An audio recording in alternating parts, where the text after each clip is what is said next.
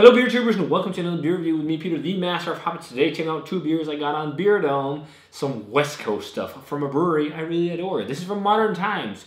It's so rare we see Modern Times in Europe, but when we do, I always try to jump at the chance to try their stuff. I've always been hesitant trying their IPAs, but we actually got two IPAs today, mainly because I found out they were actually kind of fresh. Kinda. I mean, they're 2 months old, so not that fresh, but that's better than nothing, right? So I really enjoy Modern Times. Their stout game and barrel aged game has just become so fucking great. And when I was there in 18 in San Diego, I mean, the stuff I had on tap with Ryan Rashan, Stumpy Joe Jr., he's actually been posting a couple of reviews as of late, guys, if you remember him. You should check out his channel.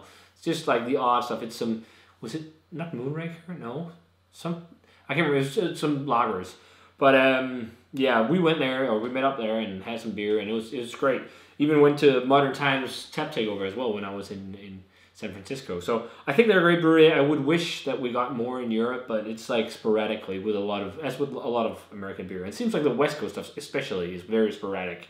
Like it's like all of a sudden there'll be a shipment of many random different breweries on a pallet together, I guess, shipped over, and then that's what we get. So I think it's something like that. But yeah, we're checking out two beers, two IPAs from Modern Times, a West Coast IPA and a hazy IPA, a New England IPA. And we're checking out their Blazing World and their Mythic Worlds. So both beers, I think they're quite, I guess they're in a similar series. I think it's core range beers.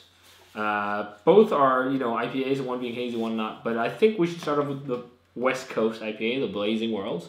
6.8%. I think I've had Blazing World before in like tasters. I think I might have had it at the brewery too. But yeah, it's a 60 IBU, 6.8% West Coast IPA with 2-row Munich and Midnight Wheat Malt. And yeah, it's got Nelson Simcoe Mosaic hops. It's a fucking great combo right there. They say this is the stickiest of the icky, so I'm guessing it's going to be dank. Yeah, and then some of like Sweet Money, dankest hops. It's just talking light malt backbone. This sounds like, as I talked about before, and like we talked about like the Beechwood kind of West Coast IPA, where it's like very hop centric, not too much malt, but also still some bitterness. Even though 60 IBUs, I mean it's bitter, but it's not like crazy bitter. But yeah, I'm really looking forward to this. It's been a long time since I think the last time I drank a Modern Times beer might have been at Michelob Beer Celebration last year. We did have that bottle of the Vanilla Imperial Stout, Bourbon Barrel Aged Vanilla. Oh, we got from Joe. What the hell was it called? It was Modem Tones, the vanilla version. I think that it's either that one or it's stuff at MBCC that's been the last time I had from him. But this looks great. Very clear, golden yellow, slightly orange. It looks more orange in camera. West Coast IPA. Nice white head. Not too much, but it's been a while since I poured it because pictures for thumbnails. But yeah, let's check out the aroma. Oh man, I love that Nelson. It smells like Nelson and it's dank. It's sticky icky, that's for sure. It smells like new school West Coast IPA because there's also like a little bit of a grapefruit kind of pithy citrus vibe underneath, but it's hot side hops. It's like really dank gooseberry, like so much dank gooseberry. It smells really good, really good. Especially considering the age. Even like a hint of that blueberry note from Mosaic.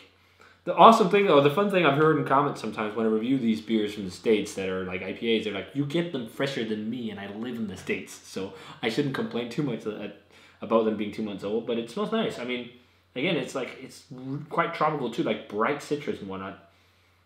Bright citrus, bright tropical fruit. Let's try it, guys. Cheers, and thanks to Beer Dome for the beer.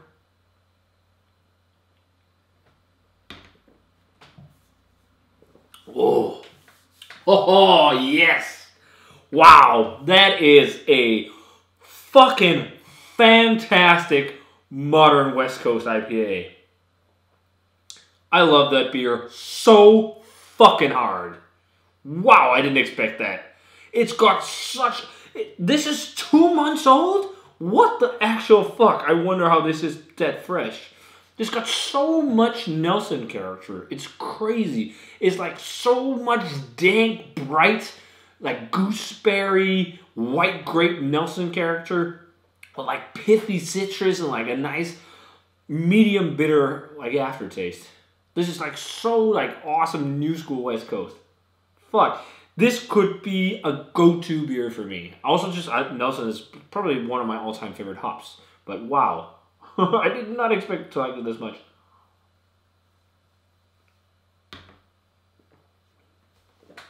Fuck, that's delicious. And it also has some classic West Coast flavor, like the oily citrus. Like that really oily, sweet citrus, pithy flavor. Fuck, that's good. For a core range beer, that is fucking phenomenal. I'm pretty sure it's core range because pretty much all their core range beers at modern times look, you know, with like this, like it has this design. In terms of mouthfeel, it's like slightly slick, but it's like quite dry.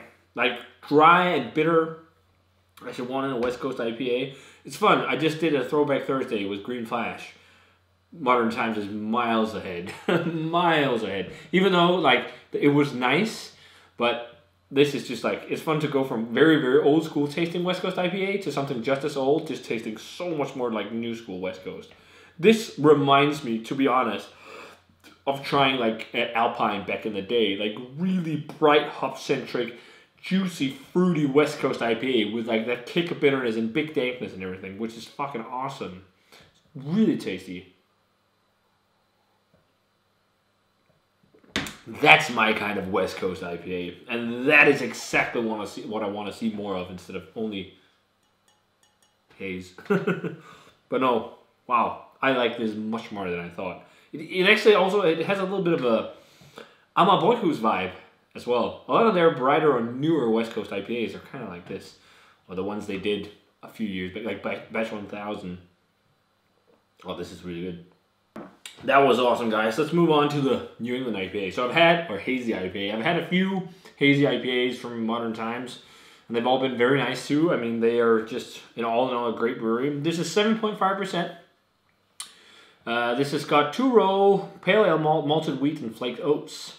And it is 50 IBUs. So also a little bit more bitter than your average West Coast IPA. It's not going to be all, West Coast, New England IPA. It's not going to be all only juice. I feel like a lot of the West Coast or New England IPAs are usually, often they're around like 20. But this one is made with Galaxy, Motueka, Mosaic, and Sultana hops. 7.5%. So I also think this will work with Galaxy. Again, it has a bit more sweetness. They say this is a delicious IPA. Big peach, passion fruit, tropical radness over a backbone of ripe citrus. Okay. I love their descriptions. But yeah, okay, let's try Mythic Worlds. Looks great. Looks like what you'd expect from a New England IPA. It's hazy. It's golden yellow. Again, I think this might not... I'm not sure if it's going to hold up as well as it's a New England IPA, not a West Coaster, but it's 2 months old, Whoa, that's a little bit old for these styles, but I'm impressed. Like, this just held up so well. It's crazy good. But it looks great. So again, as I said, like hazy, golden orange color, white head. Let's check out the aroma. Yeah, so it's not maybe not as singing as Blazing Worlds. It's definitely got like sweet, juicy, like melony notes from Galaxy. And what they've definitely nailed with this is like it's the Galaxy hop is not like peppery and spicy. It's the juicy melon kind of thing that you get from Galaxy. It has a little bit of an old tea leafy hop note, which interestingly enough, Blazing World did not have. But it also depends on different storage temperatures and whatnot with these beers. Motueka is often like very orangey, but also very like mango-like, and it has like that kind of mango, peppery mango thing. A little bit of like a dankness too from, I'm guessing Mosaic. I don't know Sultana hops, so they say lots of peach and passion fruit. Actually, I think it's more like really sweet tropical fruit, like really sweet peppery mango with a little like that kind of melon thing. And yeah, I can see some stone fruit, but it's not as vibrant as Blazing World, but maybe it is on the taste, so let's find out. Cheers. Check it out.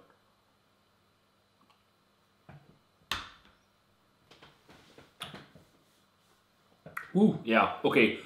With age, Blazing World holds up fantastically compared to Mythic Worlds. I mean, it still tastes nice, especially the aftertaste. Up front, I had like a hint of alcohol, but the aftertaste is more like really juicy melon. But Blazing World, with 2 months of age, is fucking... I'm amazed how well that held up. That could be like a go-to beer of mine. Seriously, so good.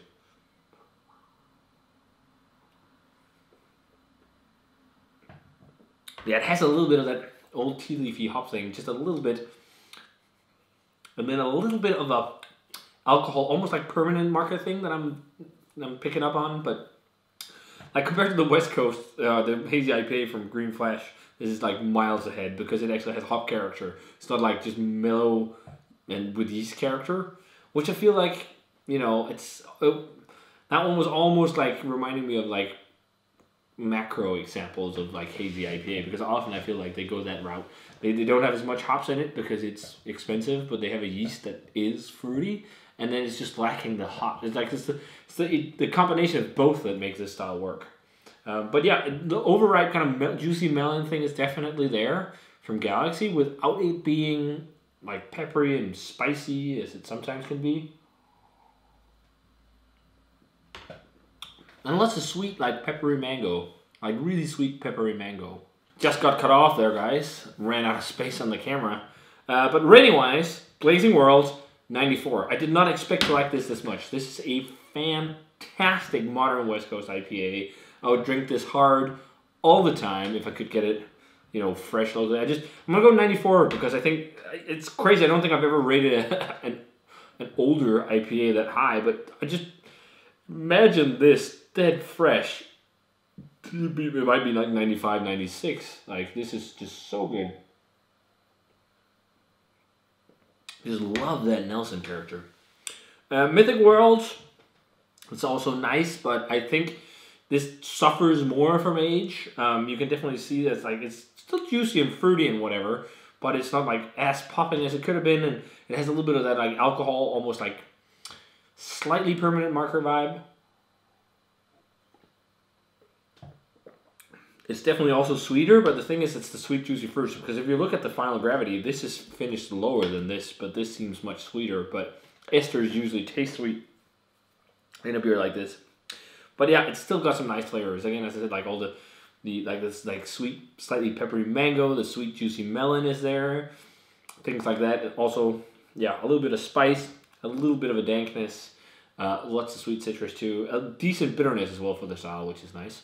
But it's just not rocking my world as much as this. This shows more signs of age than this. It's just, everything is a little bit less on this in terms of like oomph. But I still think it's nice. I'm still going to go like an 89. I think it's a nice New England IPA, for sure. But it's just lacking that extra poof. Whereas this, I can't believe this drinks so well. It's fucking 2 months. This is... Fuck, that's a great IPA. That would be a perfect go-to IPA for me. I always said, like, West Coast IPA favorite would be Swami. Swami, man, you've been topped by Blazing Worlds. This would be, if I was in San Diego, this would be in my fridge all the time. Because I love it. It has the bitterness of a West Coast IPA. Maybe not as crazy, but then you have all these bright flavors. It just takes me back to fucking Alpine. Very good. Yeah, so if you guys had a chance to try either, fuck, that's good. Blazing World or Mythic Worlds from Modern Times. Let me know what you thought of them. It's really fun to try some Modern Times IPA. Again, not that fresh. If any of you guys have like barrel-aged Modern Times or anything like that, let me know. It could be fun to get some of their stouts or, you know, Wizard Blend. I'd love to get a bottle of that. That was insane. But yeah, guys, that does it for this beer review. Thanks a ton for watching. Check out Beer Dome. Link for the shops down below. I'm not sure if these are still available. This might be a little bit into the future because I have a big back catalog of reviews at the moment because it's COVID-19 times. COVID-19, yeah. And we've been doing a few shares because now you have time. Now it's easier to do this stuff. So, yeah, if you had a chance to try Blazing World or Mythic World, let me know what you thought of them. Awesome beers, especially Blazing World. That's awesome. Really, really good. And as always, remember to comment, subscribe, check out the Facebook fan page and Twitter and Instagram. Give this video a thumbs up if you enjoyed it. And I'm going to say cheers. And sorry for the fucking long videos as of late. I ramble so much on my own. It's crazy. But cheers and see you guys in another beer review.